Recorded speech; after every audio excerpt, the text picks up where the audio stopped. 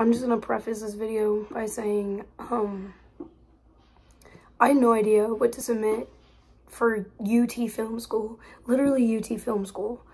That's been my dream school since 5th grade. Like, I've known for the past year that I'm gonna have to submit something, like some video, and I've had a lot of ideas, and they all just kind of fell through. None of them felt perfect, none of them felt right, and I was thinking, how am I gonna get my personality and my skills and I guess who I am as a person across in a 5-minute video? I just didn't know.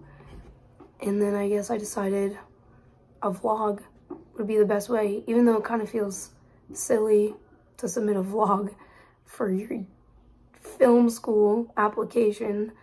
I just kind of felt like it was perfect. Yeah, I guess that's it.